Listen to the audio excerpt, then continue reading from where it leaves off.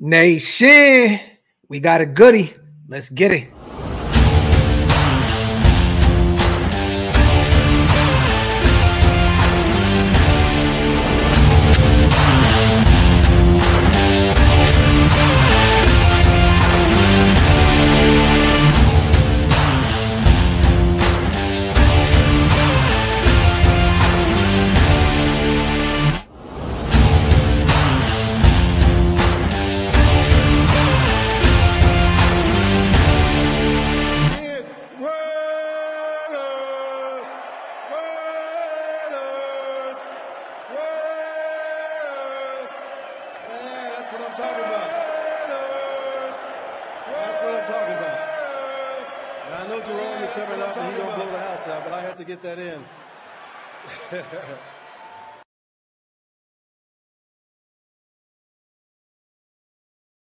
Yo, salute to everybody already here in the building, man. Y'all know what time it is, man.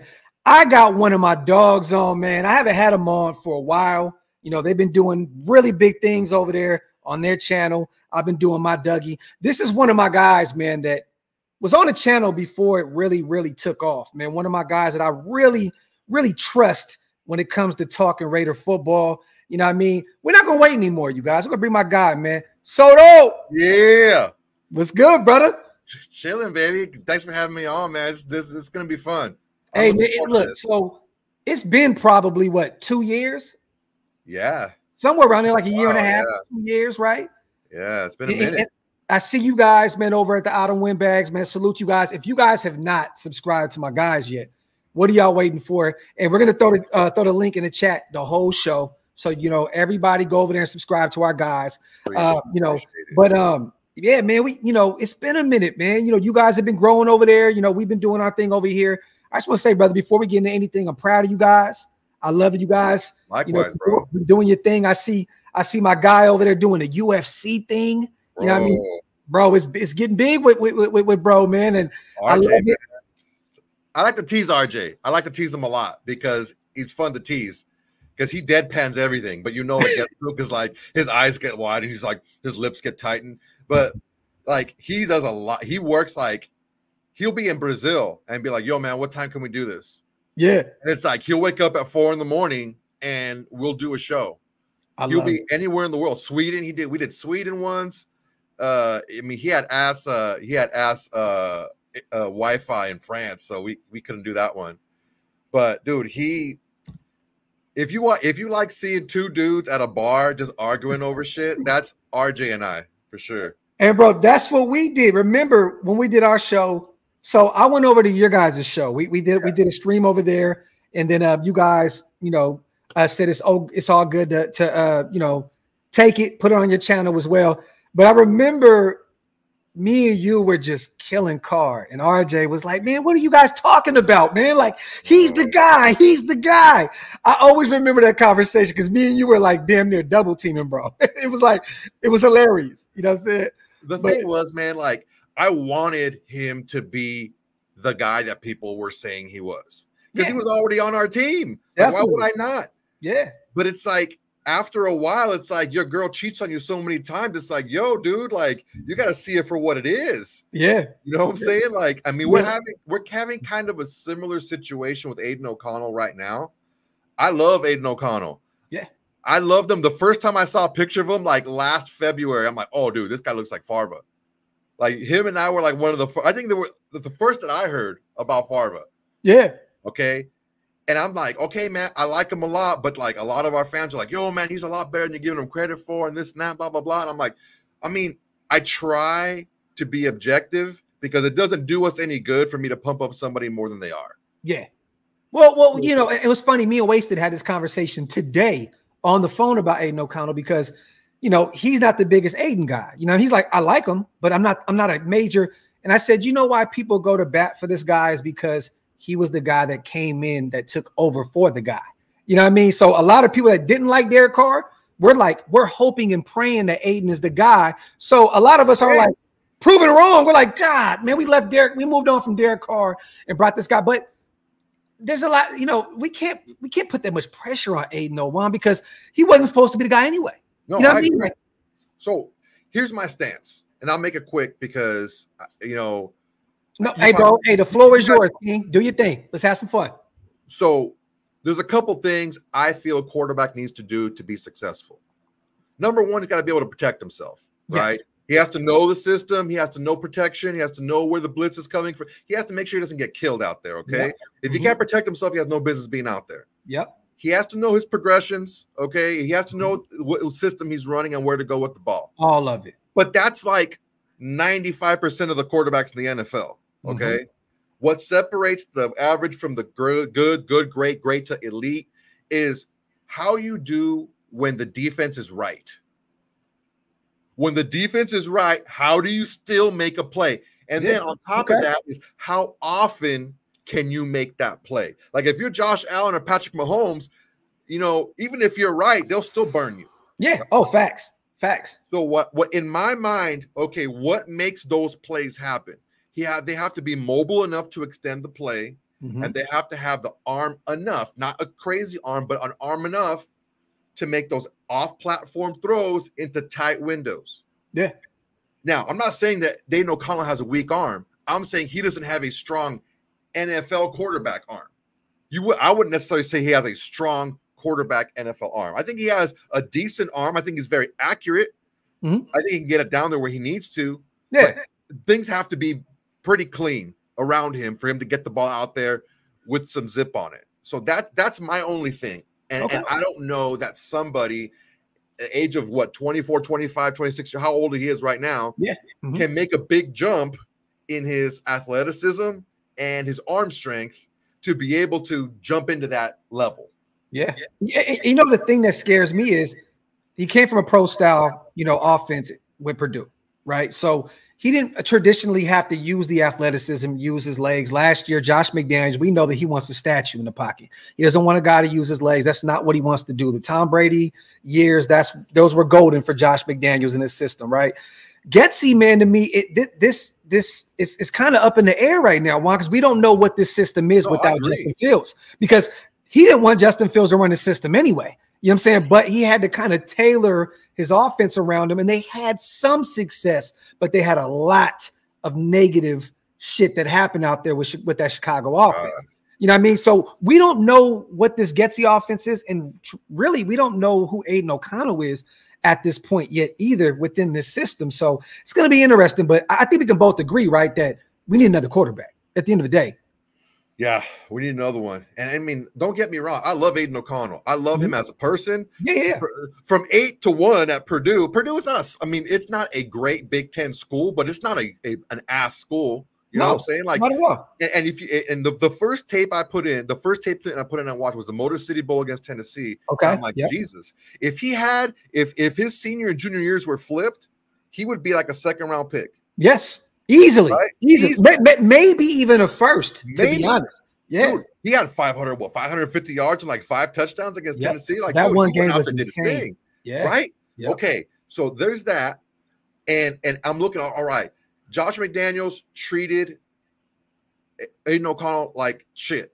Right? The one thing that I think of, okay, he started him against the Chargers, but he didn't do anything against Khalil Mack. Yeah. Right? He called the same play that he called earlier in the game when he threw the interception. It's the same damn play he called like a quarter before. Like, you're not setting your guy up for success. But Aiden knew he didn't want him in there anyway, Juan. Like Aiden knew like Jimmy was. Everybody did. Yeah. After the Bears game, when the reporter asked him, well, Aiden O'Connell went in there and his only drive and scored a touchdown. Why you wait so long to put him in the game? And you remember what Josh McDaniels said? It ain't the preseason. Yeah. Like what? He cooked him in I was like, wow, bro. So look, I get it. I get that the first 8 games of his career, he was an afterthought. He wasn't paid any attention to, and it was just basically him and Coach Bo just kind of like, doing their thing. Yeah. And I understand that. What my thinking is, even with the jump from year 1 to year 2, there's those 2 things that I mentioned that I don't know how much better they can get. Yeah. And that's what worries me. Now, I'm not saying that he can't make it happen in the pocket. Like, I'm not saying that the Drew Breeses out there of the world don't, hey, Matt Stafford is still doing big things over there when he can stay healthy, right? Yeah, we're gonna definitely. talk about him too. About the Rams are like a sneaky pick to get a quarterback early. Yep, Because definitely. what's gonna happen with that neck, right? Yep, But exactly. it's possible. But the thing is your lane, your window is it gets a little tighter when you can't make those big plays when the defense is right. Yeah. So, I mean, I'm not saying that he's not it or he can't make it happen. It just the odds are against him, but the odds have been against him before at Purdue. He went in from a walk-on to He was like the 7th, 8th guy on the depth chart. Yeah, and he made it happen. So I'm not counting him out for sure. But the mustache like that, no way. Salute to Niles. I appreciate you, sis, as always. Salute to all the new members in the building. Because of Niles, if you guys want to become a member like sis, hit the link. It's pinned up top. One of the best ways to support what we do over here at OLV. Salute to Demokes. He always puts this in the comment section. AOC MVP incoming. Salute to my guy Demokes. And salute to Christian, man. I needed this show. Thank you, man. Salute to you, brother. Thank you for being here to rock with us, man, as always. And once again, you guys, do me a favor, a hug. I see the Mob Father in the building. If you can, put the Autumn WindBags link from YouTube in the comment section, man. Let's get that grooving. Let's run those numbers up for my guy Juan, man, and my guy RJ, man. So I want to ask you, man, realistically, okay, we're at 13 right now, right? We're kind of in purgatory right now at 13 in terms of needing a quarterback. If we didn't need a quarterback, we'd be fine because this is a talented.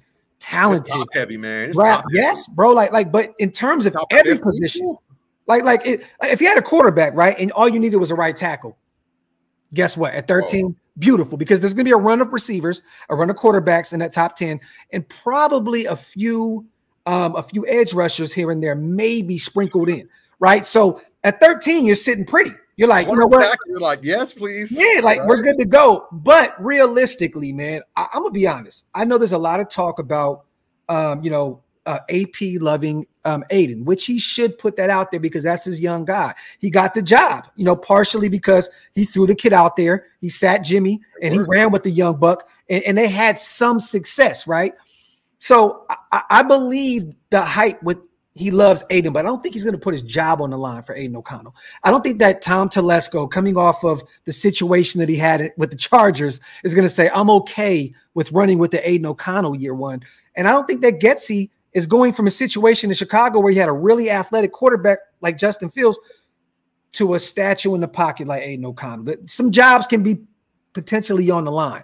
We need a quarterback. What are you doing at 13, Juan? Like if we're on the board right now, okay, and realistically, Jaden is gone, Drake is gone, Caleb is gone. What are you doing at 13 with Penix on the board, Nick's on the board, those right tackles on the board for Waga and JC Latham and other? What are you doing if you are the GM right now at 13? I would get the best either tackle or corner available at 13. If I had to stick at 13, that's what I would do. Okay. I'll tell you one thing. In the tape that I haven't watched a ton of tape. Last year I watched a ton of tape and it was a total waste of time. Yeah. So I watched a little bit of tape just on the mock, like the main guys and like a couple of mocks. I wanted to get to know a couple of guys, right? And I'm telling you, from my eyes, the gap between, let's say, the middle, like the last five, right? There's like the big six, right? The big six quarterbacks. Yeah. The last four and the top two. So my top two are Caleb and Daniels, right? Okay. That next four is a lot closer to Spencer Rattler than they are to the top two. I agree. So if we end up taking a Spencer Rattler in the second or maybe the early third, if we have to move up into the second or something like that, if we end up getting that, I call Spencer Rattler, and I've called him from the very beginning, I called him Caleb Light. Yeah, he's like Caleb, but just a little bit like the arm talent isn't as good, but it's so really good. Yes. His vision is good, really good, but not as good as, he's mobile and he can run, but just not as like he doesn't have that pop, that extra that Caleb brings. I agree. He's still really, really good. Yeah. So if we do something like that, I mean, I'm cool with that because look, you can't go in there and you can't take like a Pratt, because that's we got two of those already. Yeah. Yeah. You know what I'm saying? Like, yeah, Minshew can scramble around, but he's not a super mobile. He had like under 200 yards rushing last year. I've been saying that too, bro. I know all the mid-round Pratt talk out of Tulane. It all sounds good, bro, but you're literally adding a third guy to the room. It's not going to really add any value to the room. Same dude. If I were to do that, I would wait an extra round and I would get Milton. Okay. So you like Joe Milton. If someone's going to sit anyway, you might as well have him have something that the other two guys don't. Okay. So basically what you're saying is if we miss out on those top guys, add a guy like Milton that has a different skill set, right? That arm strength is different. It's the top of the line in this year's draft. He'd have a top 3 arm if he was in the NFL today. But the thing that scares me is, bro, can Getsy bring that out of him? Because the problem with him is the accuracy issues. Juan, like that's the issue. Like the guy has all the arm strength in the world. Like if you can win a Super Bowl off arm strength alone, this guy's going to go for a 3P. You know what I mean? Easy. But the accuracy, I watched him at the combine. I went out there with Stu. I watched him live. It was a beautiful, but it was a beautiful thing to watch in terms of, just simple routes. Hey, just 9 route, just throw the bomb, right? Like you're going to take the top off of this venue because it's easy. It's just a ping. But when you got guys running routes, you know what I mean? And you're asking, other things from this guy, the accuracy issue is just, it's glaring. It's glaring. And if we're going to take Milton, great in the later rounds, if he's available, I still have a feeling that one of these teams are going to reach on him. I think he'll be gone in the first 3 rounds. I think like late third. Yeah. A team's going to be like, look, a team like, maybe even like the Jets or something like that. I can see that. Long, right? How long is Aaron Rodgers going to play? Let's have him sit behind a guy who's accurate. Because look, if you're the Buffalo Bills behind Josh Allen, why not? Yeah. 17 games, man. What did like 61 quarterbacks start a game last year? That's a lot.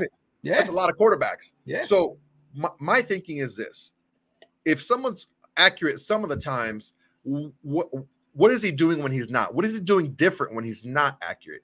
Is it because he's unsure? Is it because his eyes are sped up? Is it because his mechanics are wrong? Is it because he's speeding something up? What is going on here? Yeah. And I like to equate it to like the fight game, right? So I'm a Muay Thai coach. I don't know if you remember that. Yeah, I do. So when people get wide, it's usually because they lean too much into something and their punches come out wide, right? If I say keep it tight, it's going to be faster going straight. It doesn't have to be faster going loop, right? So if he's throwing something and he's trying to get it in there a little bit too hard, or his hips aren't right or something, what's making him inaccurate?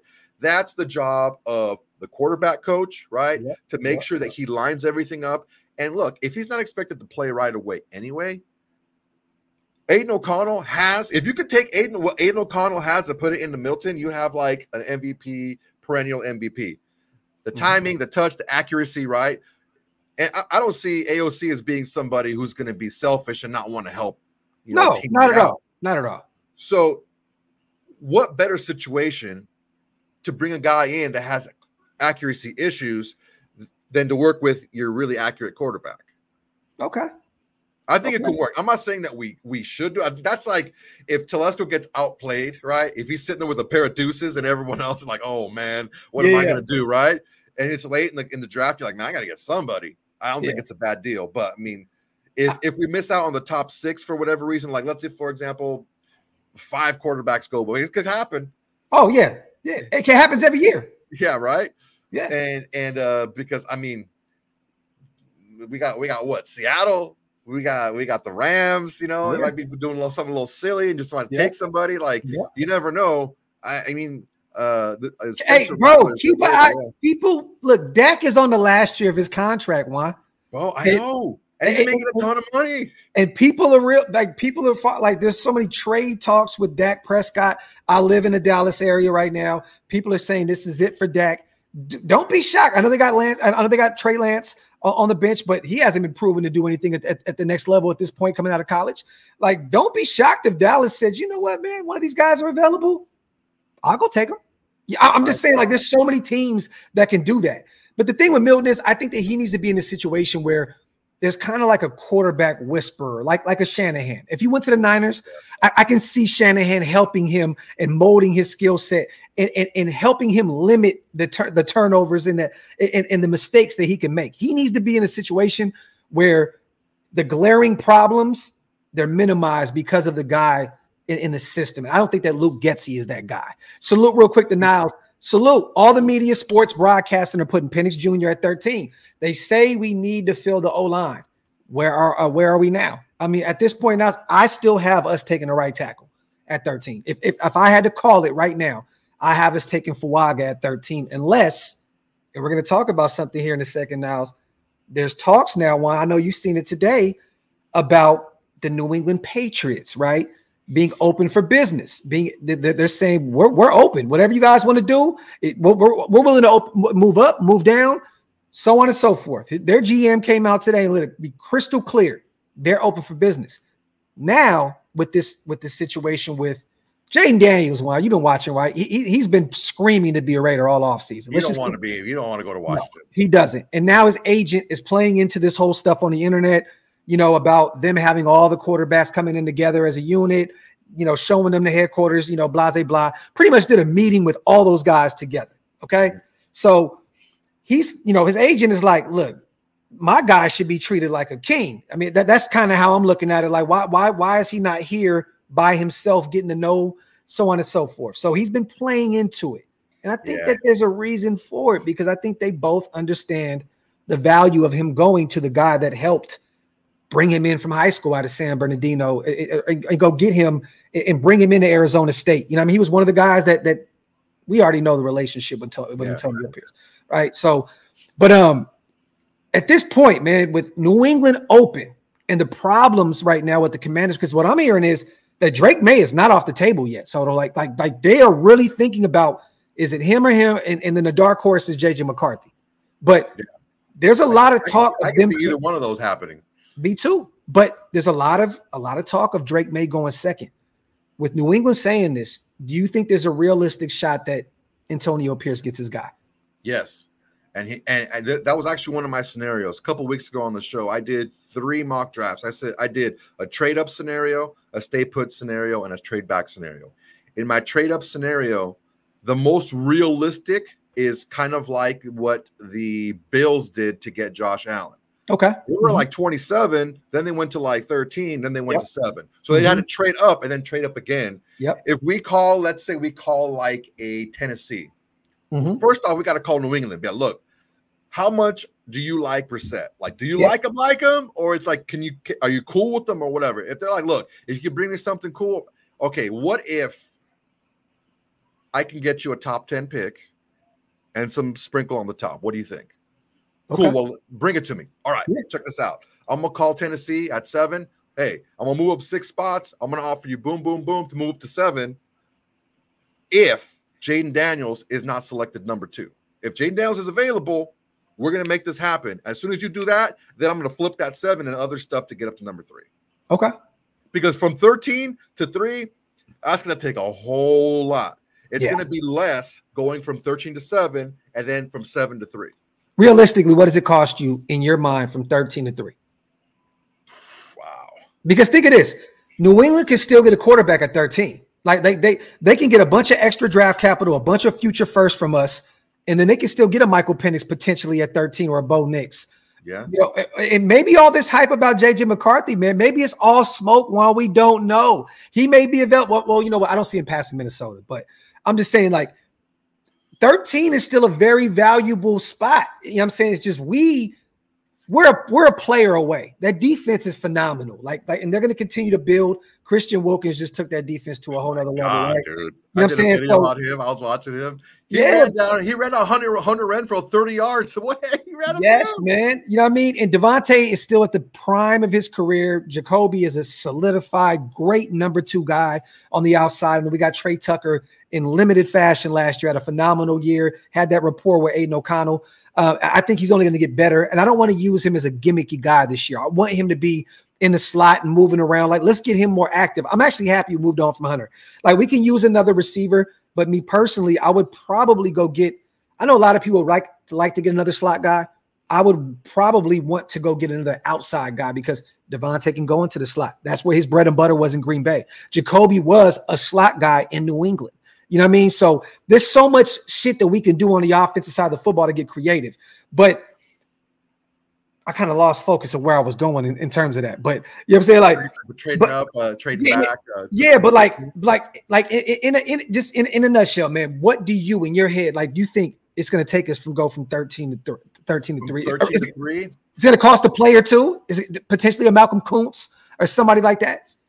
Yeah, it's probably going to cost a borderline-ish starter type guy, like a Kuntz-ish guy.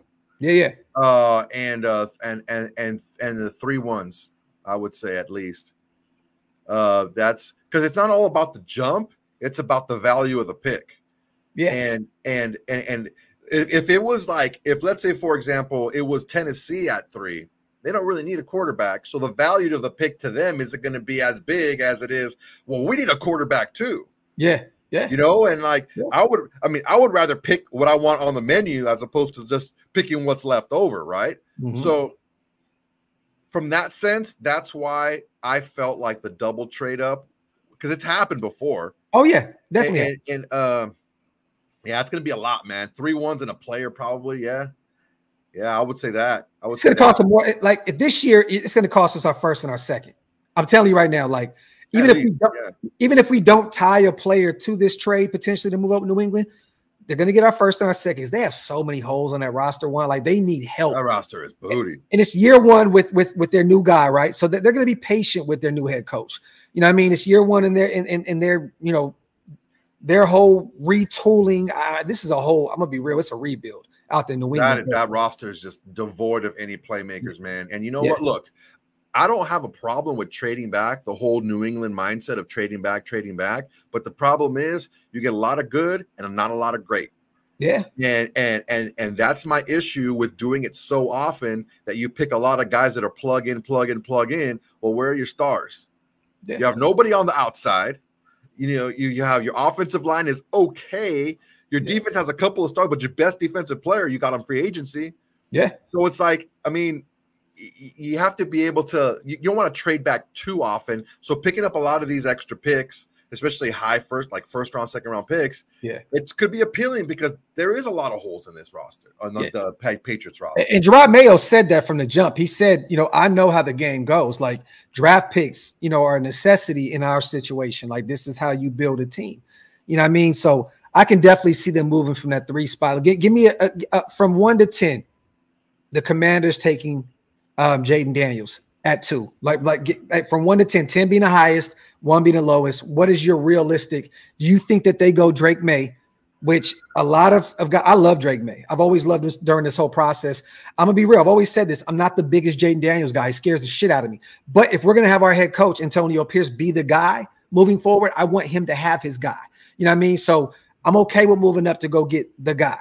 But realistically, from 1 to 10, what do you think?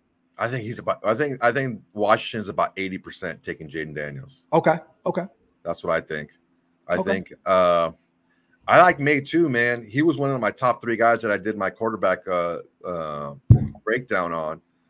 And man, his touch, his arm strength, he's like a mini little Herbert, man. And I'm telling you, he's tough. He's tough-minded. He lost a lot. He had what was it? Walker. He had this last year. Yep. And before that, he had a couple other guys. And when he had Downs and a couple other guys, Walker, Josh Downs, they had some guys. When he had those guys in his junior year or his year before, like, that's when his name got big. Yeah. Last year, the only thing that scares me about him is he is really mobile, but he recognizes like the blitz a little bit late. He gets ear-holed a lot. And I'm like, oh man, that's it makes me itchy. Like it makes my palms itch. Like I don't know if I like that because it's like I don't like my quarterback getting hit like that. Yeah. But I mean, I would be happy with Drake May. I mean, I'll be happy. Like I'm not gonna throw him aside for Spencer Pratt or anything like that. Watch me get Spencer Pratt. I have to eat my words. But I just think that with the style of quarterback and the offensive coordinator that are in Washington right now, I think they want a Jaden Daniels type more. Yeah. I was pretty much so. Once Cliff Kingsbury went there, I thought that somehow, some way, Caleb was going to pull I'm not going to Chicago. bring me over there to Cliff Kingsbury. Familiarity, USC days, and so on and so forth. You know, the air raid offense. He wants a guy that can utilize his legs, and Drake can do it, but Jaden and Caleb are known for that, right? Like they're known guys that can utilize their legs. So I mean, it's gonna be interesting, man. But you got one more week, bro. One more week. We're gonna see what this is. But realistically, man, I'm gonna ask you because a lot of people we talked about Michael Penix Jr. What's your thoughts on him? Penix, I like him a lot, man. I like him a lot. I think that the medical is a little bit, I don't want to say overblown, but we've seen him perform when he had a capable offensive line. He was getting beat up in Indiana. Yes. You know, it's one of those things where it's like, yeah, man, if you're getting beat up, like I don't like getting my quarterbaks hit. I don't like getting hit. Yeah. And it's like, you never know. Yeah. He got a clean bill of health at the combine. We haven't heard anything about him in any of the visits where anyone says anything crazy about his knee, everything is checked out. Everything is checked out. Clean, right? Great. And maybe, when he gets to the NFL, he gets a little HGH in him or something like that, like whatever, he gets a little stronger, right? He gets, maybe Deuce gets him right with the weight room, like, far be it from me, right? Hey, it happens. Hey, I'm not saying it doesn't. So, I like him a lot. Yeah. And I had to really focus on something that I was taught a long time ago in business is the absence of evidence isn't evidence of absence, right? Ooh, that's a bar. So just because we haven't seen Penix work the middle of the field doesn't mean he can't. If I had those two guys on the outside, I'd be throwing it on the outside too. But in the NFL, you can't live outside the numbers. Yeah. You gotta work the middle too. That's what happened. Like what happened with Garoppolo last year. They clogged the middle up and made him throw outside, and dude, it wasn't pretty. Yeah, it's hard. It's hard. They stacked the box on Jimmy and it was lights out. Yeah, it's hard to live on the outsides. Yeah. So just because he wasn't asked to doesn't mean he can't. And I think he has one of the most special arms in his draft. Dude, I have no problem with it. Rory, the third windbag, who doesn't really come on the show, he's like, oh, the lefties this and lefties that. I'm like, listen, bro, Boomer Esiason had a right-handed backup. It's not a big deal. Mark Brunell had a right-handed backup. Hey, who was Joe Montana's successor? Backup. Who was Joe Montana's successor? Exactly. It's not a huge deal, man. And I like Michael Penix a lot. I like him. If we take him at 13, I'm not going to be mad at it. Okay. I'm not going to be mad. Okay. Because look, I can say all I want. I would have done X or I would have done Y. Ultimately, the roster is going to be what it's going to be. You got to put the helmet on. You got to go on the field and play. And I think that transition from the locker room to the field, I think AP has that locked down. Oh yeah. And I really do think that with the coaching staff changes that we've had, maybe on the offensive line a little bit, we got a couple of other offensive, coordinator. I think Getsy got a little bit of a bad rap in Chicago. I think that he came in a year too late or 2 years too late. If he would have had, it's a tough situation. And, you also have to take a look at the quarterback that he had too. You have to be able to, like, what did I say? You have to be able to run the offense. You have to be able to see the progressions. Yeah. If you can't do that, it's going to be tough on you. And it just so happens that Justin Fields is a supreme athlete, and he was be able to make some shit happen anyway. Well, Getsy does what Pierce wants. Juan is he wants to be a run first team, establish the run. I mean, you look at those Chicago stats last year. They have, I think, the second best rushing attack in the NFL.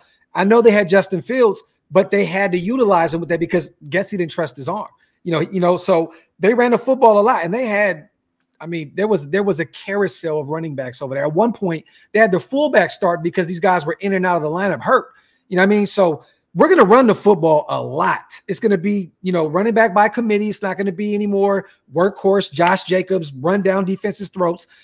I like where we're going in terms of the offense. But I wanted to ask you this, and salute to Brandon, man. I appreciate you on the 5 OLV Raiders Network memberships.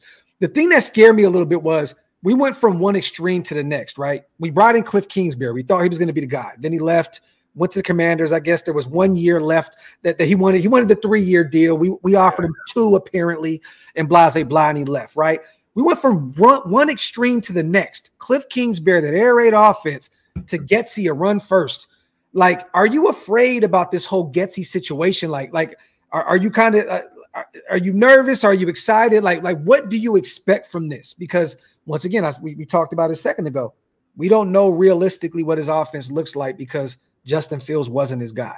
And then AP brings in Cliff Kingsbury, and it's just like, what are we doing, bro? Like what are we doing? Like, that was the one thing in the offseason that scared the absolute shit out of me was this guy to this guy. Like, what are we doing? Like, we have no idea what we're doing on the offense side of the football. Like, what's your take on that? Well, one thing I will say is when Kingsbury was with the Cardinals, they were right around 2,000 yards rushing a season.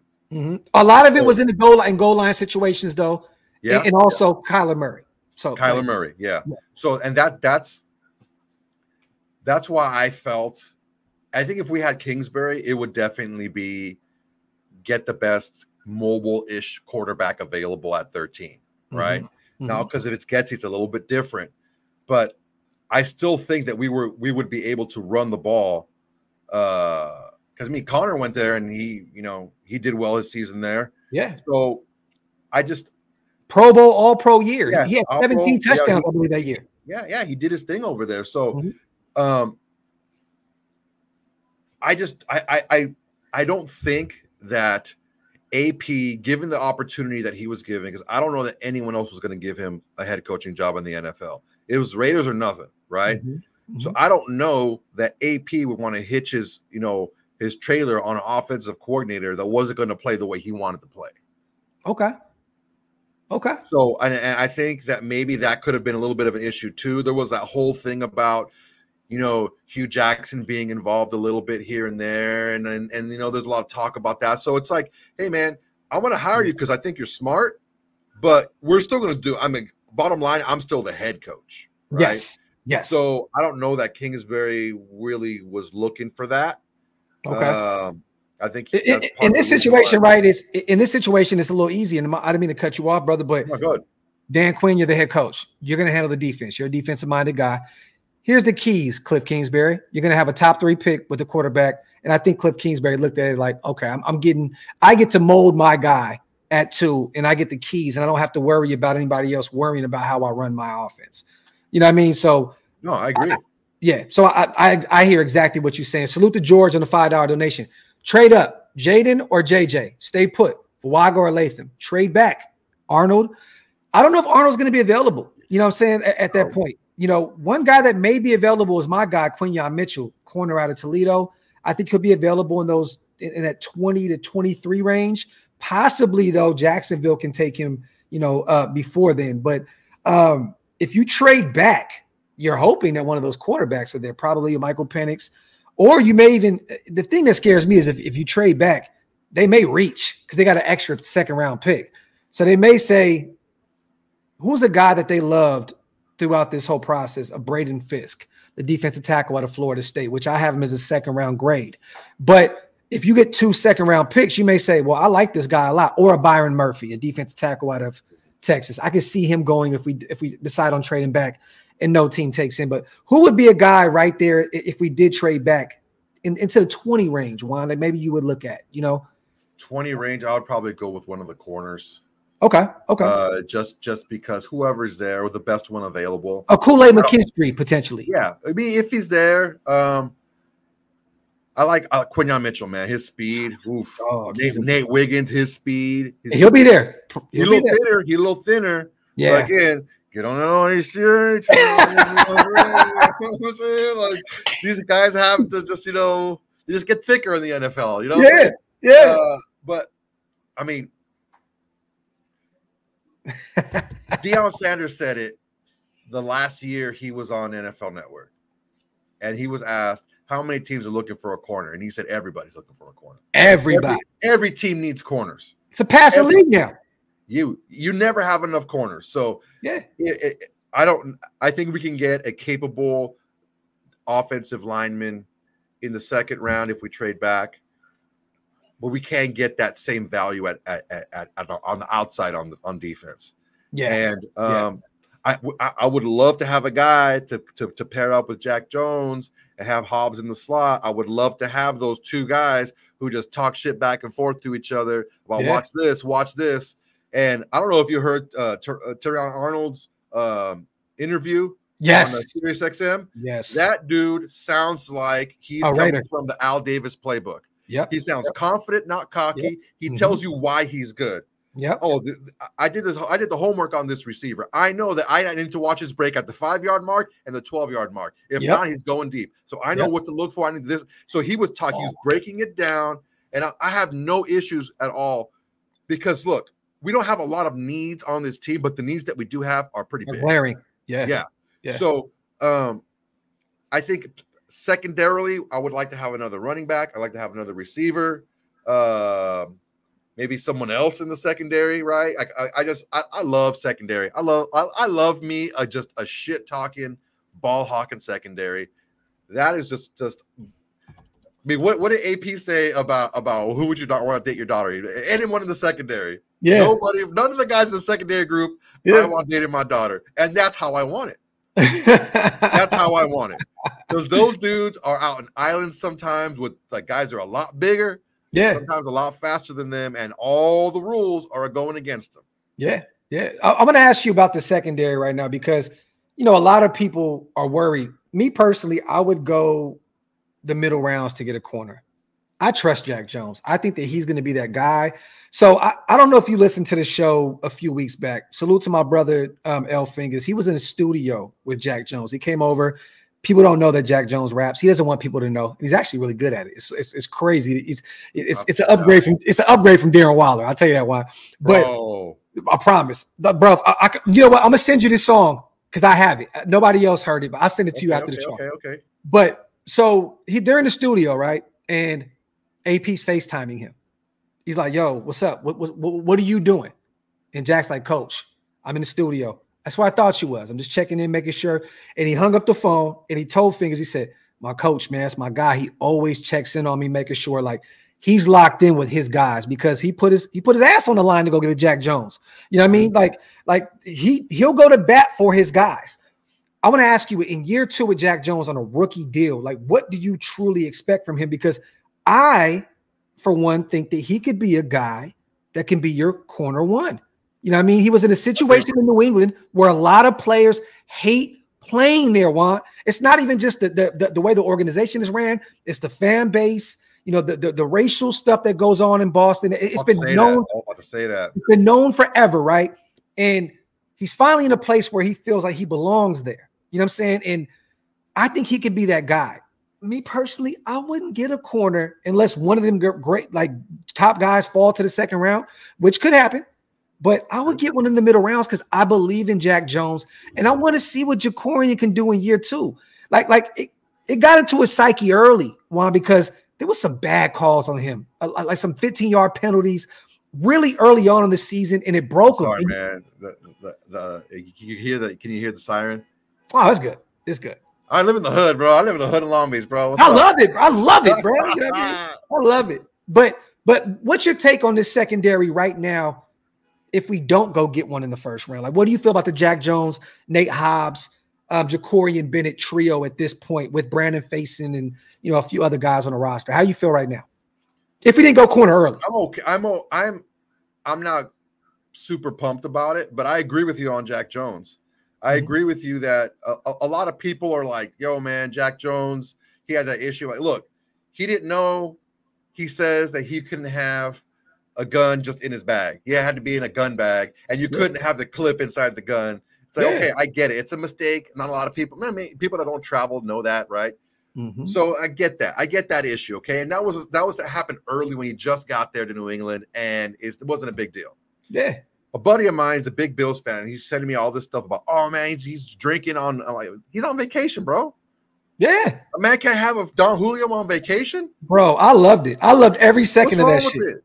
I mean, if he was in a strip club doing it, okay, all right, maybe we could talk. We're going live at a strip, but he's on vacation on a balcony somewhere drinking. Yo, man, let him do his thing.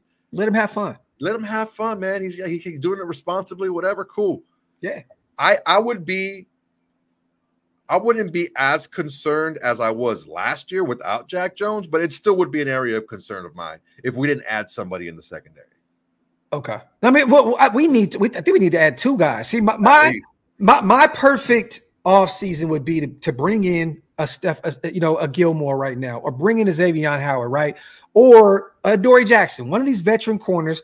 Bring him in so it's not such a dire need to bring in a corner in the first 2 rounds, because then you can go attack a Kyrie Jackson out of Oregon or a Cam Hart that I'm a big fan of out of Notre Dame. That dude is like 6'4", dude. Bro, they both are. Him and Kyrie, like, and Patrick Graham wants he wants a big body guy. You know what I'm saying? Like, go get a big body corner. I'm okay with that, but like, I trust what we have going on. Yes, that room is thin a little bit right now. Yeah, Amik left, and we lost. Who else did we lose? I think we lost Tyler to the Philadelphia Eagles, another guy that could play in the slot for us, that played really well for us. You know what I mean? But I'm not really too much worried, especially with the upgrades at the defensive line. Juan, the game, right? If you get to the quarterback, you make the second level and third level of your defense that much better. You know what I mean? So there's not going to be so much pressure on these corners this upcoming season when you got a Christian Wilkins. We got finally somebody that can add that interior presence and command double and triple teams from the interior. That's going to free up Max and Malcolm Kuntz and Tyree on the outside. Bro, I did like on that cut up of Christian Wilkins from last year. He beat the center on a shotgun snap before it got to Bryce Young's hands. Yeah, he had already beat the center before the ball got to the quarterback. Mm-hmm. That's insane get off. Insane get off at 300+ pounds, right? Crazy. But look, Spillane's going to be a lot better. He's going to have a lot less mud on his feet. When you have those everyone's double teaming up front, he's going to have a lot less to shift through. You have not going to have a boot on his hand either. Oh yeah, he's good to go with that. That thick ass neck he's got. He got that thick old neck. Thick neck, look like a bullet. Yeah, straight up. He look like one of the Mario bullets that come out. Yeah, exactly. That's what I was thinking. And then Diablo's going to be able to fly a little bit more. He's fast. He'll be able to just get to the ball carrier a little bit more. Have a little bit. Don't have as much to do. Just see it, get it right. Yeah, see ball, tackle ball, and it's going to make a huge difference. I think that the core that we have here is good. What I'm looking at too is we always need to add that one little piece on whatever level of the defense, but just to kind of push it out a little bit further, to make us have that group a little bit longer. Because then when XYZ guy gets a little bit older, we have that other guy that's still there, and it's an easier transition. Yeah, that's why I'm all for taking 2 guys in the secondary. Yeah, and a lot of the safeties that we have in the draft right now are combos. Like, because what's going on with college football right now is a lot of these safeties have to cover the slot. Yeah, a lot of the safeties have to come down and cover receivers, so they're used to doing that, and that's why they're a little bit lighter, right, at times. But I mean, I'm cool with it. I'm cool with them being able to play multiple positions, because ultimately that's what Patrick Graham wants. Versatility. He wants to flip. He wants to be able to flip a guy and confuse the defense and rotate after the snap, and the quarterback has no idea what the hell's going on. So I agree. I like that, and that's why I'm intrigued by this draft. It's very top heavy. It just so happens there's a lot of good players in positions of need for us a little bit further in the draft. Yeah, like in Dane Brugler's mock, we had us taking Braylon Allen in the 4th round. Braylon Allen is 235, 4'4", 6'3", 6'2", 6'3" guy. Huge. Yep. Bro, look. If Zeus is your lightning from the Thunder and Lightning, you have a huge problem in the backfield for every defense out there. Yeah, bro. Braylon, his comp is kind of like a Jonathan Taylor. He's big, bro. Yeah, he's big, and he can break tackles. It's a Wisconsin running back. What do you expect? Oh yeah. And Jamari Thrash, like just the name itself, right? Louisville. Yeah. I see him. I see him almost like a thinner version of Devontae Adams coming out, because that route running that he has, he can get open. His hands aren't the strongest, his body's not the strongest, but what are we talking about? You get the NFL, whatever. Yeah. Okay, look, stop me when I start lying, okay? So he gets in there, gets a little stronger, and who better to learn the nuances of running routes when you already run good routes than Devontae Adams. He just that little bit extra, on the end. Yeah. And I mean, take advantage of while we have them. Have them teach the young guys. I love that. Salute to everybody here in the building. Real quick, you guys, if you guys can, man, wipe them feet, hit them thumbs up, hit that subscribe button if you're not subscribed yet. Also, subscribe to my brother, man, the Autumn WindBags. I see my brother, the mod father, put the link in the comment section, you guys. Appreciate I see a few people already said that they already subscribed. Make sure you subscribe. Also, salute to Casey. Let's get these supers in real quick. What about Slovis as a late round guy? I'm gonna be real. I like to stay away from these BYU guys. Last year, I mean, he has the measurables, 215, 6'3", you know, but 1,700 yards in the air last year, 12 TD, 6 picks, a QBR of 52.9. Casey, I'm cool. I don't want a developmental guy. Like, if we're going to get a guy in the later rounds, get someone like a Jordan Travis because of the injury. Let him get healthy. He has all the athleticism in the world to potentially be that number 1 guy. If you're going to take anyone that late, get somebody that can be the guy. And I don't think that that Slovis could be the guy. Salute to Casey. Go ahead, brother. I'm an SC fan, right? I go to all the SC games. Keaton Slovis started at SC. Yeah, and he was good, but there was just something not there, and that's the reason why we moved on and ended up getting Kalen Williams in. But what I'm worried about with someone like Keaton Slovis is he's very similar to who we already have in the building. And there you have it. And by all this talk, right, you're saying that you need more than what you have in the building. Yeah. So why are you going to bring what you have in the building again when you're saying that you need more than that, right? Bring somebody else in with a different skill set, period. Exactly. The Jordan Travis I love. If it wasn't for the injury, he would have won last. He maybe would have gone into the playoffs. Because of him winning those last 2 games. But what I like about him is not a bad word said about the kid. Everyone loves him. Leadership, goes out there. He's a little erratic when he needs to put a little bit of more mustard on the ball, but he's going to learn that you don't always have to do that, right? And especially when he's as mobile as he is almost like my Jaden Daniels light. Okay. He's a little bit smaller, doesn't have quite the arm strength, but still super mobile. His teammates love him. Yeah. And he won a lot in a lot of big games too. So he has some talent on that offensive side of the ball. Keon Coleman and Jaime Bell, and I mean, they had some weapons. You know what I mean, Benson. But I'm just saying, if we're going to go a guy later in the round, if somebody doesn't take him in the first 3 or 4 rounds, if we're going to get a guy later in the round, get somebody with some dynamic, you know what I mean? Like, I just want to see something different, man. Some pop, something. There you have it, man. Salute to Silver and back. Give me day 2 surprise, best available stud pick.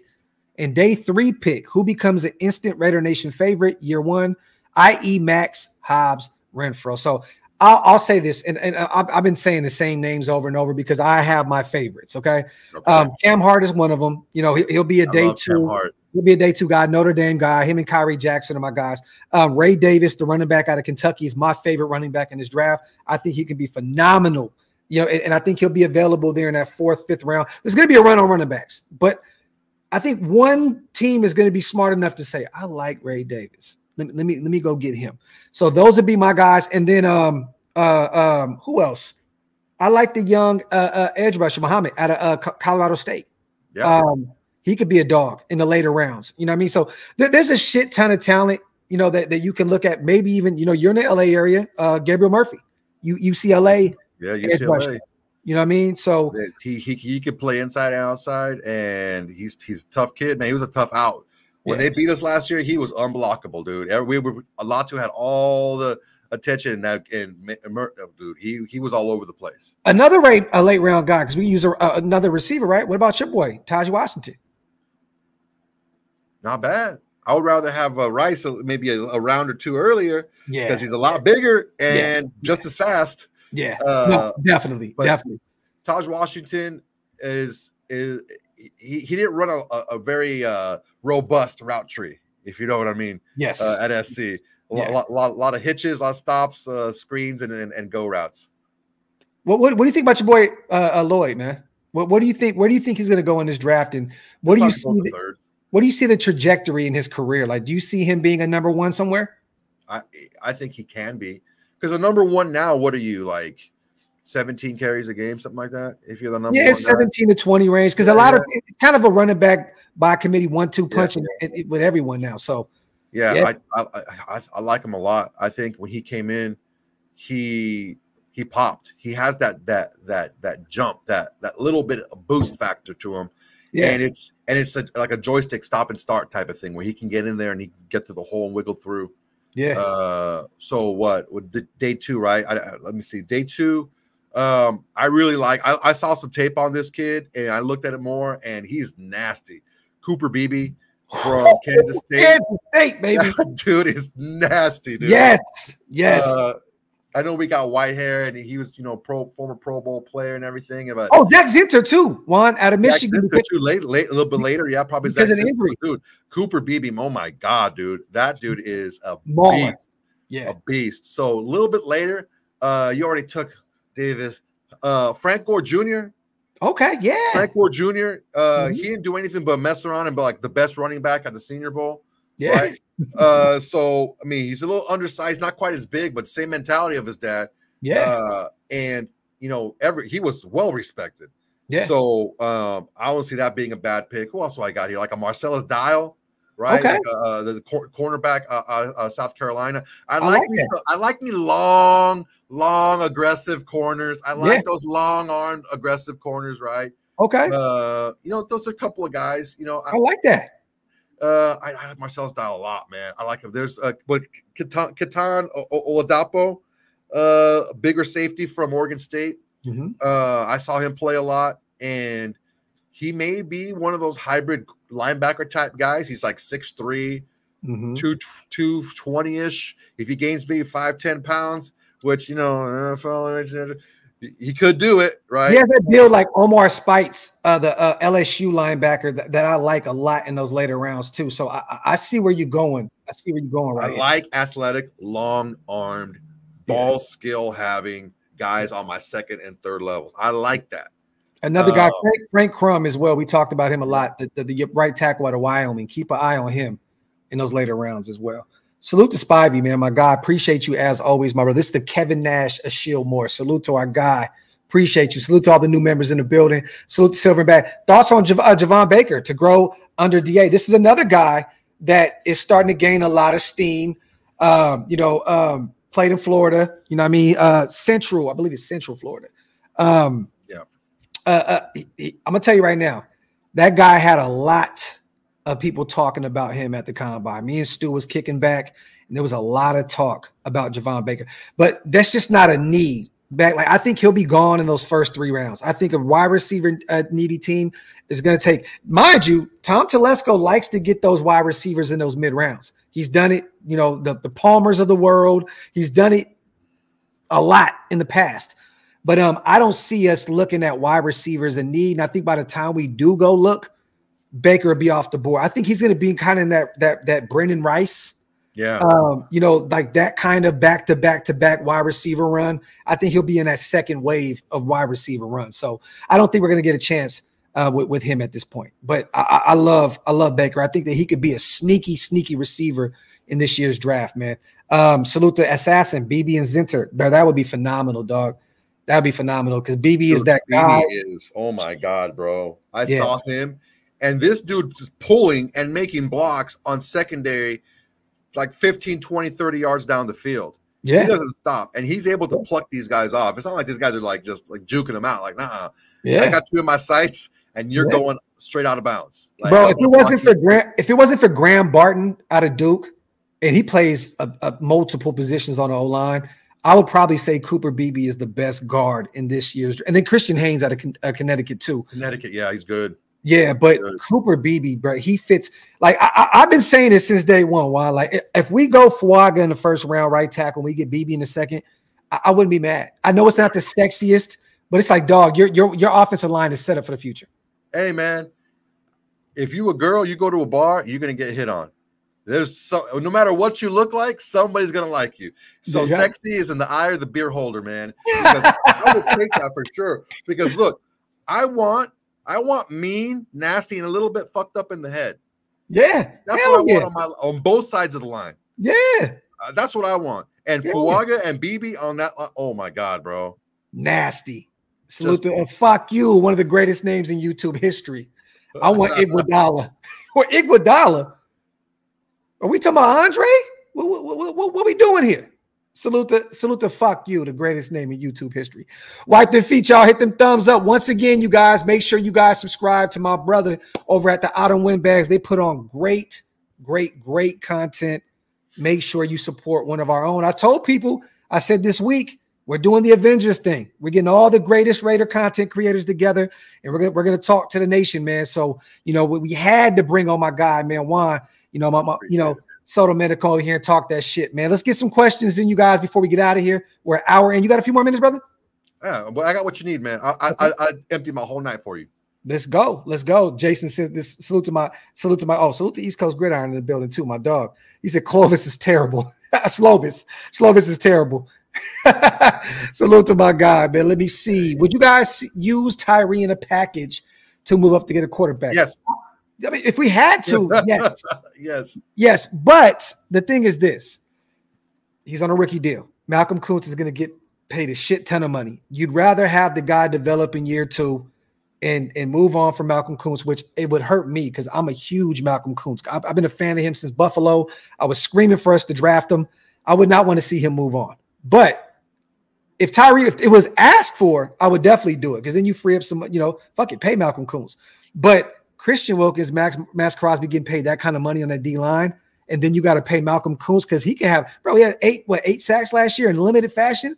If he puts up 10 to 15 sacks this year, somebody's going to pay him a shit ton of money in free agency. Yeah, 8 sacks and 9 starts.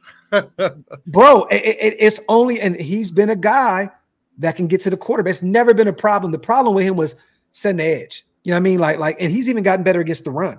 So, I would love to keep Malcolm Kuntz. And if Tyree was a guy that a team was screaming for, we want him. Oh yeah, move on.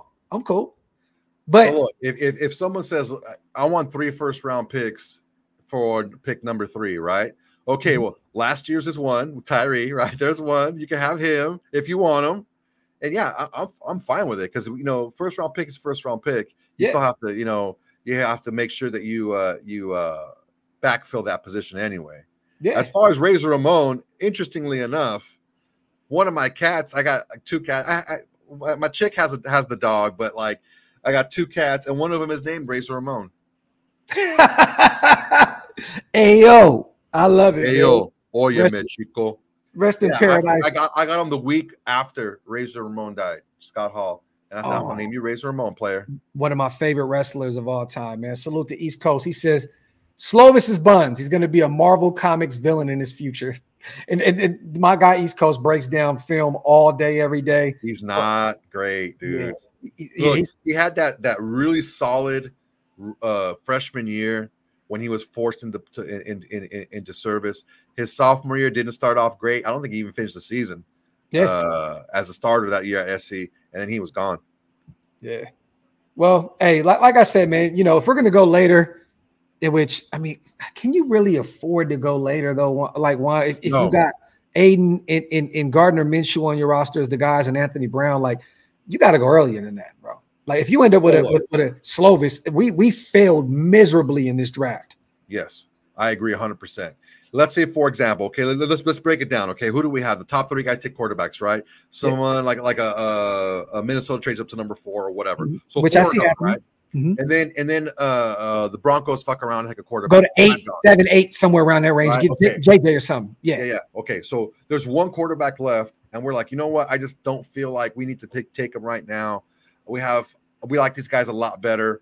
We think that the guy is big, right? Okay, let's go ahead and take whoever, X player, right? Mm-hmm. We take Rattler at 44. Okay, look, does he have some things he needs to work on? Yeah. Yes. Even he's played a lot of snaps and he still makes the same mistakes, which does scare me. But when you have the same system and you learn under the same guy, and you're getting that type of level of coaching now, I like him, even if we have to reach up maybe a round too early, because we don't want to leave with a bum. Yeah. And I have to say, every quarterback coming into the draft has things to work on. Yes. You watch Caleb Williams. You're a USC guy. dynamic. I think that he's a clear-cut #1 guy. There's some deficiencies in his game that he needs to get right. You know what I mean? Like Jaden Daniels, I hate the way that he just runs into contact. With that frame, you're going to get destroyed in the NFL. You know what I'm saying? Like we talked about Drake May sometimes being erratic and decision-making here and there. And then, you know, J.J. McCarthy's a huge question mark to me because Harbaugh protected him. Run game, defense, you know, and didn't really make him go out there and win a lot of football games. Hand the football off, defense is going to play his job, do his job. All you got to do is out there is a game manager. JJ's a huge question mark. He could be phenomenal, but I just don't know. Bo Nix is another guy that played his position very well within that system that they asked him. Short dink and dunk. Short dink and dunk. Yeah, he did it out quick at a high level. One, like, so I don't understand the hate because people don't realize, we don't know what he's going to be in the next system. Like, I'll tell you right now, I've said this a million times. If Sean Payton gets his hands on Bo Nix, I'm gonna be very afraid because I think that he will be the guy to say, we know your strengths. And mind you, I think Sean Payton is very overrated. I don't think he's the guy but I think that he can help mold Bo Nix into being one of those guys. And all these guys have problems though. They all have problems. No, they do. 100%. You know, Michael Penix, you know, outside of the injuries, there's some sometimes I question his release. I don't know if you see it, but like sometimes on deep throws, it really scares the shit out of me, bro. Like he goes all the way back. Like, but he's down there on the ground when he throws the football. He looks like a 1920s pitcher when they freaking lean. Yes. What's going on, bro? Yeah. I mean, look, JJ McCarthy is like a very polarizing quarterback right now because there's a lot of like slide where he's going to end up, right? Yeah. And like I said earlier, the absence of evidence is an evidence of absence. If maybe he just wasn't asked to do that, but when he was asked to do a little bit more because maybe the opponent wasn't great, he threw 3 picks against Bowling Green. Yeah. And so it's like, yo, man, maybe there's a reason why he wasn't allowed to do what he wanted to do. Is that he's only 21 years old? Maybe it's a maturity thing. Yeah. Is it just, you know, I don't know. He's practicing against that defense every day. That defense in Michigan was legit. Yeah. So I think that any rookie out there, it comes down to continuity and scheme fit for, especially with a quarterback. If you get, like we talked about, if you get the right quarterback in the right system for us, like a Penix, like, yeah, man, that's a Raider quarterback. You play hard defense, you run the ball, and you take deep shots. Okay, cool. I like it. Let's do it. Well, if you get, like you said, JJ or even a Bo Nix with the Broncos, which, I mean, Peyton had his best success with Breeze, who was what? A timing short pass guy, but he took shots where he needed to, right? Yeah. You know, I can see that work too. The thing we need to do is we need to not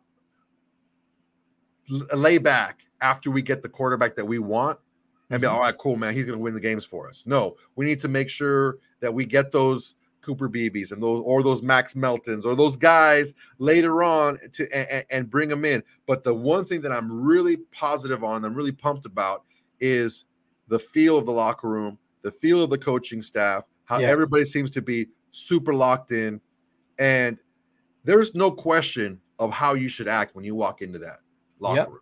Yep. There's no divide. There's no like this side and that side. No, everyone's on the same page, pulling the same side of the rope.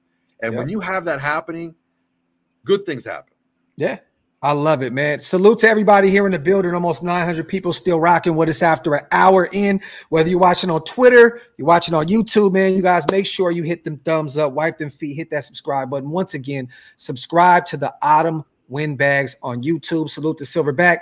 Check out Dwight McLaughlin, cornerback, Arkansas, long corner in the very late rounds. Salute to my guy. You just gave me some homework to do, my brother. And speaking of late rounds, are you comfortable real quick, man? Because the chat is asking for it. I'm going to give you a mock draft on the way out. You cool with that? This is your mock. I'm not going to help. I won't take any rounds. It's just all you. I know you, bro. Like, I know you. You know football. Like, okay, we'll see. Let's see what we got. No, because one thing, this is the thing. I love bringing on people that love this game the way I love this game. And there's a reason why I love this. This is my Raider brother anyway. You know what I mean? But the takes that he puts on Twitter, the takes that they put on their podcast, they put on great content. So I trust my brother to be able to handle a mock and do his thing. So I'm gonna give you this mock. We're gonna do a 7-round, and you take whatever position you want. We're gonna do it like this, real quick. Let me bring it up.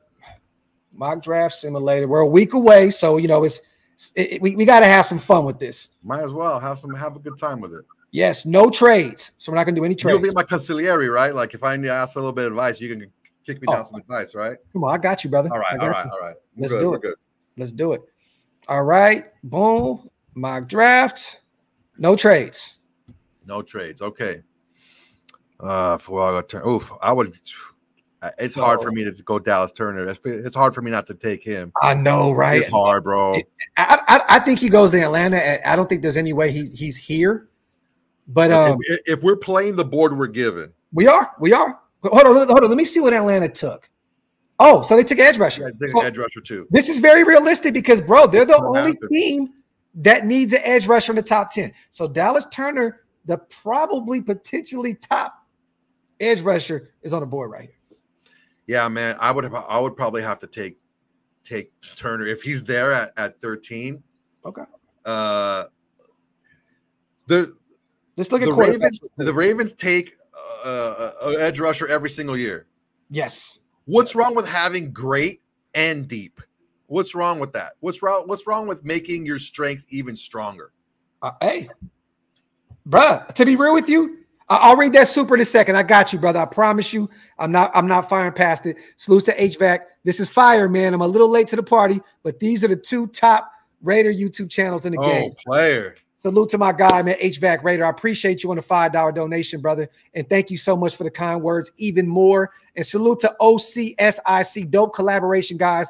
Do it more often. You know what, brother? I promise you moving forward, we're definitely going to do this more often. I ain't mad at you, bro. To be real with you, if you have one of the top edge rushers on the board there, we can definitely use a right tackle. But I'm going to be honest. Look, do your thing. This is your mock draft. So,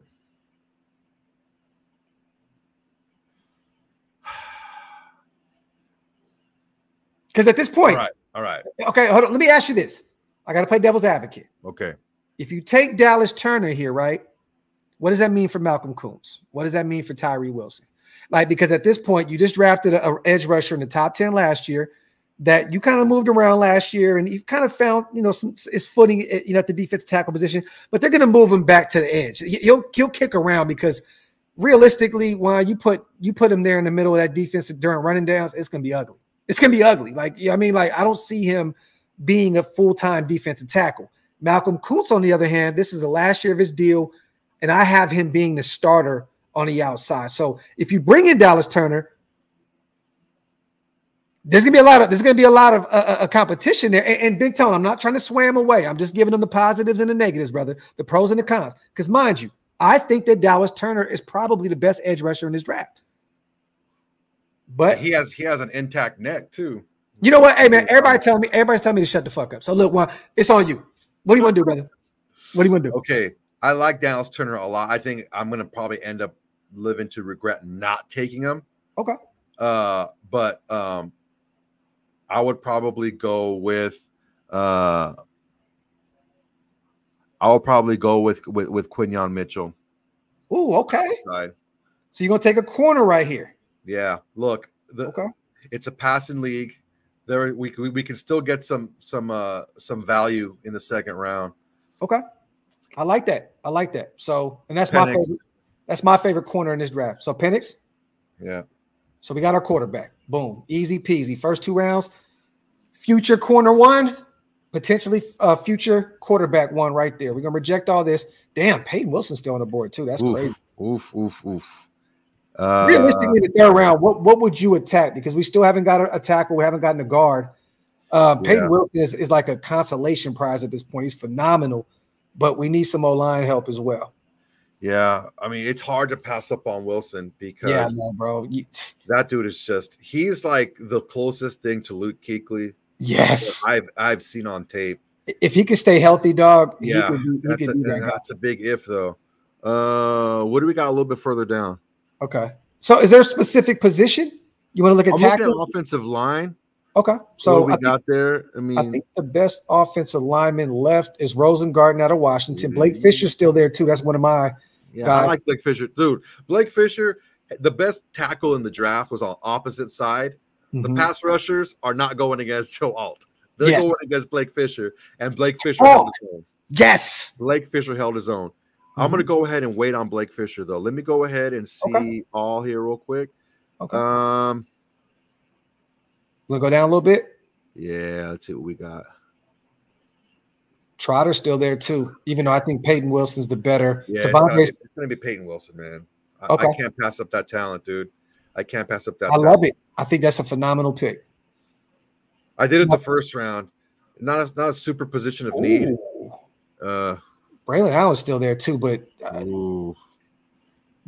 you may have to look at your tackle here, though. Yeah, what we got tackle wise? Rash is there too. Let me see. We just missed out on our guy.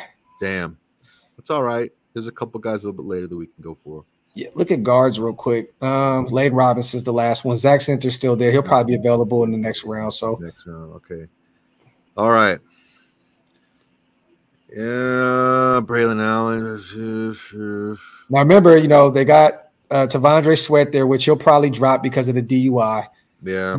He'll be a true nose at the next level. You know what I'm saying? But at this point, a huge need after you spent all that money on Wilkins. And you got John Jenkins coming back. Butler's still coming back. And you got McCall, bro. People tend to forget we got the young 24-year-old out of that we got from Carolina. Yeah. The former Kentucky guy, man. That we could see what he is. You know what I mean? So scroll down a little bit and see what we got down there. Okay. Let's see. Oh shit, Terrell Hopper's there too still. Another linebacker, but we remember we just took a linebacker. Tyree Jackson. Your boy Thrash is there, and we're in the 4th round. I know, bro. You know what? I'm gonna go ahead and go with Braylon Allen. I love it. So we're gonna be a run heavy team, bro. Braylon Allen, Zeus, and Madison could be the best, like 3 guys, like 3-headed monster in the league. Like real talk. All right, so we got our running back, we got our linebacker, we got our corner, we got offensive line wise going on right now. Yeah, we have no linemen right here. So Matt Gonzalez, Gonzalez, yeah. I like Gonzalez and Zinter. You know what? I'm gonna go ahead and do Zinter. I like that. I love it. That's one of my. And then we got back to. I think we got back to. No, we don't have back to back yet. That's the next round. Let me see. Okay, best players on the board, right here. There's still a tackle there too. I like Sionavaki, the safety out of Utah. We haven't gotten a tackle yet. I think Frank Crum is still there. Drake Nugent, the center out of Michigan, is still available. Let me see. Didn't get an edge rusher yet. Sandiata Anderson is still there out of Grambling State. He's a sneaky late round guy. Nathan Thomas, tackle out of Louisiana. That's another sneaky name in this year's draft. Is there a specific position you want to look at in terms of this 6th round pick? I want to look at playmaking ability here. Okay, so you're looking at all we got going on here. Okay, we can look at all and see what we got going on here. Okay, we got another guard, Dylan McMahon out of NC State. I'm going to go ahead and go with Vaki. I really like Utah, the Utah secondary, man. I love it. Phenomenal pick. Okay, we're right back on the board here. I want to do something real quick. I just want to see what. Not too many tackles left at this point. Oh, Caden Wallace is there though, but I think that he may be. They may move him to guard. I don't know. Let's go back to all. What do we have right now? So what do we really need? We have a guard. We didn't get a tackle at this point. We didn't get an edge rusher. We didn't get a receiver. So those are really the 3 positions that have not been, and then tight end, which is not necessarily a need. We brought in Harrison Bryant to be our number 2 guy. We still have Cole Fotheringham, a few other guys. What do you want to do right here? I'm looking at someone that has some high-end trait. Okay. Someone that has a high-end trait here. There's 2 guys back to back right there. I'm not going to be the guy to tell you, but Nehemiah Pritchett, the corner out of Auburn. Yeah, I was looking at that. He could be one of those guys. And then Caden Wallace out of Penn State can be a guy that could potentially start for you down the line. What is Is Brandon Coleman still out there? TCU, he's off the board. Fuck. Yeah. Damn. Yeah. He was out, I think he was gone in like the 4th round. Was he? Gabriel Murphy's there too. Is he? Yeah. Edge rusher. Okay. I like that. Let me take a look at Gabriel Murphy, man. 6'2", 247. Doesn't have any info on it yet, but you know. He's athletic, though. He is super athletic. He is a prototype. He is like a Malcolm Kuntz-esh. There you go. Yeah. So I'm going to go ahead and do that. I love it. All right. One more pick right here. This is where you can just say, hey, I'm just looking for somebody that could potentially make this roster. Like at this point, you're going potential in the 7th round. Let's go with the receiver. Okay. I want a guy with let's see. Now I've took this guy a million times in my late round guys. I like Isaiah Williams, Anthony Gold at Oregon State. Prolific special teams guy, can return kicks. He can also give you some reps from the slot. And then Xavier Weaver, he had a really good year with Colorado this last season. I think he had about 700-800 yards receiving. There's a few options there. Let me see. Small school guys, Jalen Gill. I think because of the familiarity, I probably go with Gould. Okay, I like that. I mean, because look, honestly, at this point, these guys are going to be special teams guys, and if they crack the starting lineup, that's a bonus. Yeah. But what we're doing is we're filling young talent in positions of need. We lost Hunter Renfrow, we lost Cole. So we got to backfill some of that stuff. And I love it because now you don't necessarily have to have Trey Tucker do anything in terms of special teams. You got a guy that can be your starter in the slot where you don't have to have him go out there and field kicks. Anthony Gold, that would be his bread and butter right there. I think this is great, man. Quinyon Mitchell, I think he's going to be a future All-Pro. This is literally my favorite corner in this draft. Michael Penix Jr., I've been screaming from the mountaintops for him all since last year. I think that he could be a phenomenal guy with what we got going on. Peyton Wilson, bro, I think if he makes it to the 3rd round, it's only because of the injury history. The medical, yeah. That's the only way he falls. Bro, sideline to sideline, thumper against the run, can play in coverage. This guy does it all. Braden Allen, one of my favorite running backs in this year's draft, bro. Like we talked about him early on. Big body guy, can run over. He can truck anybody. Zach Zinter, a guy that may have to redshirt year 1 because of the injuries, but he can be a potential Pro Bowl, All-Pro guy for you down the line if he's not ready this year. I love the pickup. Sion Vaki, man, that's another guy. We said it a million times on this show. Both of our starting safeties on the last year of the deal. So I love this move because Marcus Epps can move on, and we don't pay Merrick because let's just say we end up paying Malcolm and Nate Hobbs and then Divine Diablo, and Merrick are cap casualties. Let's just say that we can't pay all of them. You potentially draft his replacement right here with Vaki, which I still want to see what Chris Smith can do. I want to see what Palomal can do this year with more reps. But I love that pick in the later rounds. Gabriel Murphy. Dude, whenever he goes in the game, he makes plays. He doesn't play a ton, but whenever he's in there, because I remember him at SC, and I'm like, man, every time he's in the game, he freaking makes plays. Yeah. I love your draft, man. Gabriel Murphy, Anthony Gold, phenomenal draft. Salute to Spivey. OLV wasted in WindBags. You keep it Raider real. Much support. Fuaga, O-line, good for a decade. I agree with you on that. And thank you for the kind words, my brother, as always. Salute to you, man. A+. I see a B, A+. A lot of A+, man. Great 7-on-7 draft. I love it. Not a bad draft at all. Okay, so yeah, that's what it was, Dan. Yeah, he had 908 yards receiving, 6 tutties. So he had a great year for them last year. But we took gold. So great grades right there, man. Salute, man, to everybody here in the building. Once again, man, brother, I appreciate you as always, man, for pulling up and rocking with me. Hey, let everybody know where they can follow you at, man. Yo, you can follow me on Twitter at Mr. Juanderful. That's MrJuanderfull 42. Mr. Juanderful 42 on Twitter. Same thing on Instagram. Also, the Autumn WindBags on Instagram. Just the WindBags on what an X now, Twitter, whatever. I don't know what it's called now. Whatever that is. Look out for something new. I got something cooking. Okay. I I'm trying to do something a little bit. I love the Raiders, but I also love football. So I want to try something a little bit different. Not as deep as I go with the Raiders with the entire NFL. Maybe just the big games.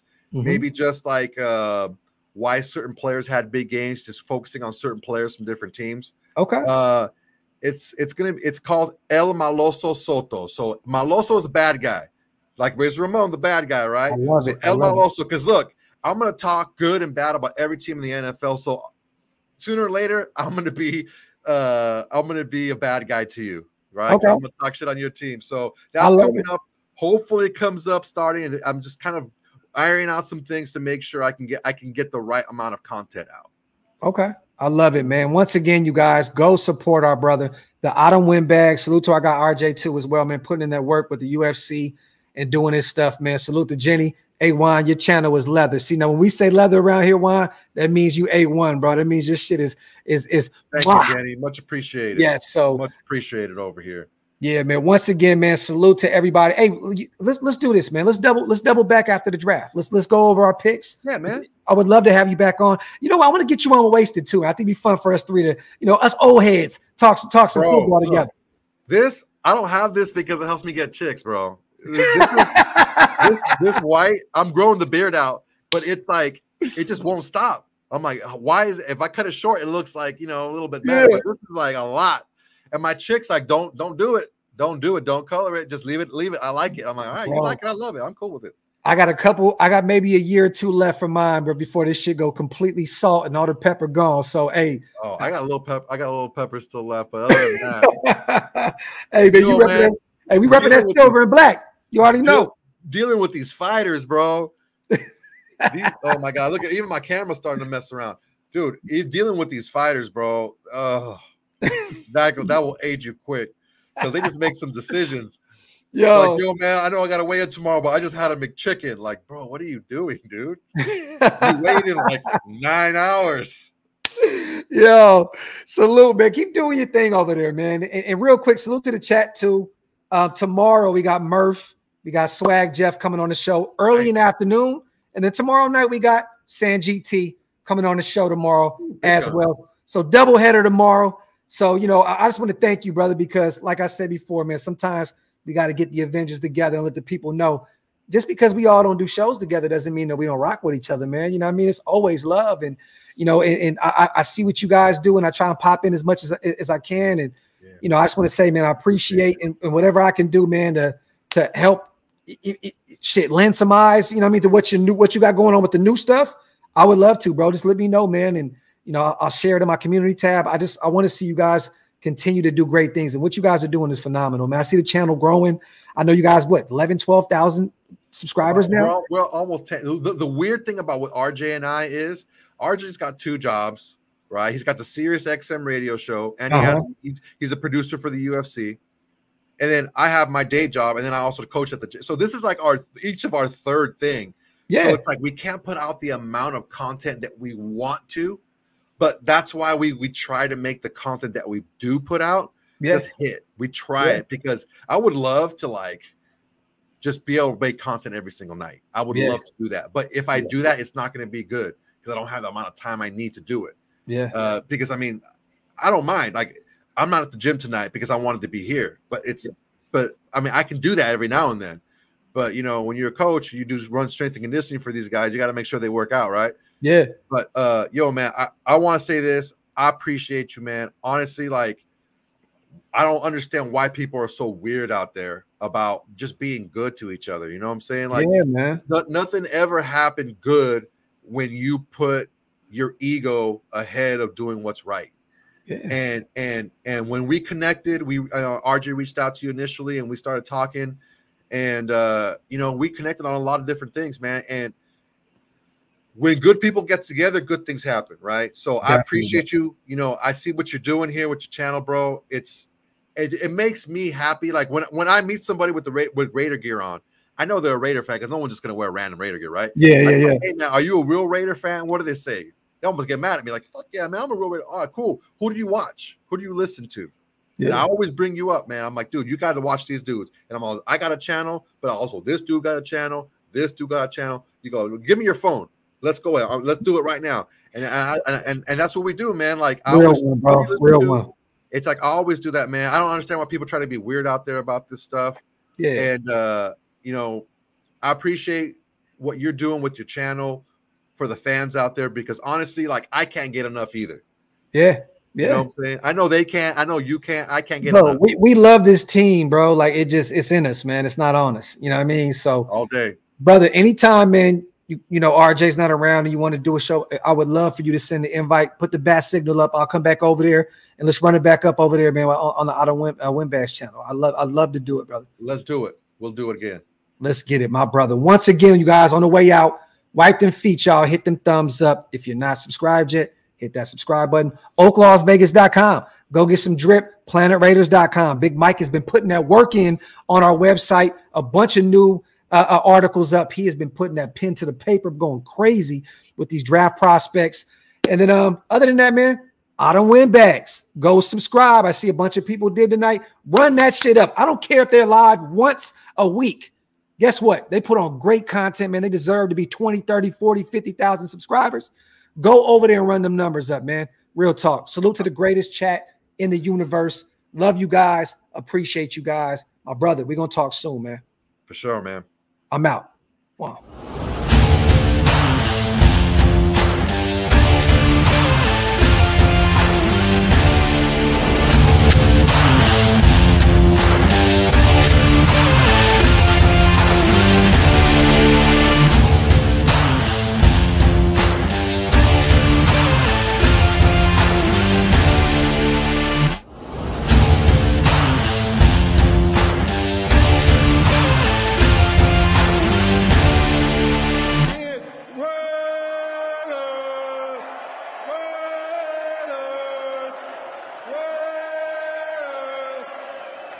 That's what I'm talking about.